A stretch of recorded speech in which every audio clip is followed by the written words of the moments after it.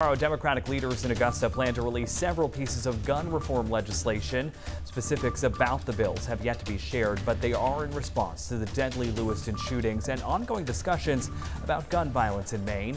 Senate President Troy Jackson and House Speaker Rachel Talbot Ross are expected to release details at a press conference tomorrow afternoon.